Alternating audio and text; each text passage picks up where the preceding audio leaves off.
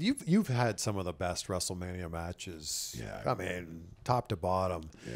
Rock Cena, you know? Rock Cena. Once in a lifetime. That didn't happen once. Yeah. Yeah. I mean, and I know this is a funny little quick story. Like, here's Cena like busting his ass for 10 years, like running the company. Cause when I did the Rock and Hogan match, it was like it was like Andre passing the torch to Hogan. Yeah. Hogan passing the torch to Rock. Yeah. When Rock got the torch, he shortly took off and left us and went to Hollywood. Yeah. Right? And so it was like, yeah, thanks, Rock. So, and he did great. And I'm so proud of him, what he's accomplished in Hollywood now.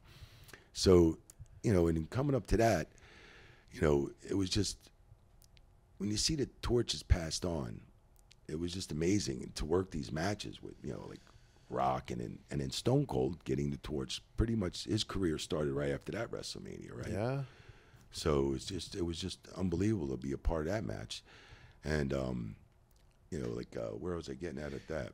So Rock Cena, and you said Rock Cena, and going back to Rock Cena, it was, Cena was busting his ass for 10 years on the company, working all the time, working hard. Rock comes back in from Hollywood, and Rock's going over. Yeah.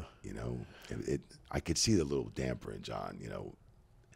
He was a little like kind of, like I've been carrying his company, and and Cena was busting his ass for 10 years. And he was a very generous guy, always overseas, paying everybody's hotel bar bills. All the drinks were on Cena. Wow. He'd always take care of the crew that worked hard for him.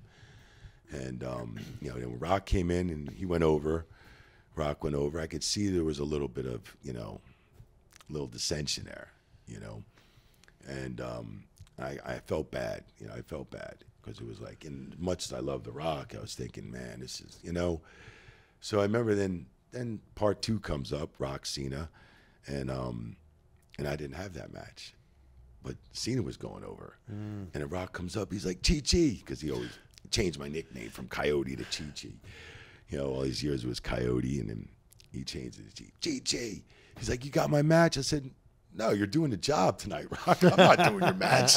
He goes, he goes, that's good. That was good. I'm like, yeah, I don't want to count your shoulders. WWE released footage like very recently of what was said between Rock and Cena after that first match. Right. And they like dubbed it with subtitles. Because there was a lot of like animosity leading up to that match, right? Like Cena was saying some very stiff stuff. Right? Yes. Yeah. And then after the match, they're in the ring, and Cena is saying, "I'm like I did this because of you, because it's you." And like they shared this, like really, I'll show you afterwards. Right. It's just a cool moment to see. Yeah. It went on for a little bit too, right? It did, and you can tell Rock's looking at Cena, going, "What's this all about?" Right, because it was weird, because I was wondering where Cena was going with it. I didn't even know where Cena was going with it. And then Rock's like, "I did this because of you.